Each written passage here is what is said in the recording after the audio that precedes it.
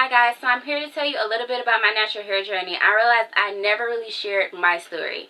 So I transitioned from having relaxed hair to having natural hair. It was not an intentional transition initially. It was just I was away at college.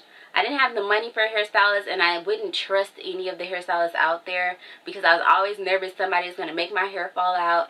So I kind of was playing around with curly hairstyles like straw sets, bantu knots, all of those fun funky things. Just trying to kind of figure out what works for me and my hair. And I realized one day, wow, I look really cute with curly hair. And I don't understand why I'm, constantly straightening it. Because it wasn't that it was necessarily my hair was lackluster.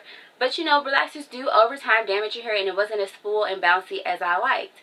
So I ended up cutting off all my relaxed ends after I graduated in 2014. That was a really exciting time. My hair it looked the shortest it had ever been. So that was kind of tough to deal with at first because I wasn't used to it. It wasn't that my hair was actually the shortest it had ever been. But with the shrinkage, it just was like, it was literally like up here. And I was just like, oh, what am I going to do with myself? But I said, I'm going to persevere. I loved my curls then.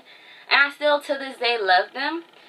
So I did persevere, and fast forward 2 years later to now, I'm really happy with my hair. I'm just in as love with it today as I was when I first went natural.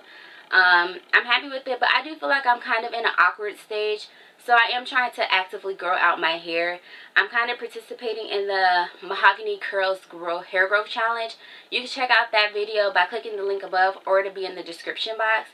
But I just want to grow it out because I feel like, number one, I loved like the length of my hair now, but I would love to see how long it could grow just in general. And I also feel like sometimes it's not heavy enough to weigh itself down when I do certain hairstyles. So I kind of do want to see how it will look with the added length. I mean, it's pretty long. It's the longest it's been in a really long time. It's about between my shoulder blades when it is stretched. And I do plan to do a length check video pretty soon, so keep an eye out for that. But it's just not as long as I want it to be. So I am constantly working on improving my hair care techniques. I love to hear your hair care techniques. I love to hear more about your natural hair journey. I just really want to interact. The natural hair community is such a beautiful community. We all have so many different hairstyle ideas. We have so many different hair textures. And I just love it all. So please share below in the comments anything that you want to say about your natural hair journey, your natural hairstyles, or your hair care techniques. I love to hear them all and interact with you. Thank you so much for watching this video. I really hope that you like it, and I hope you subscribe to our channel. Thank you so much.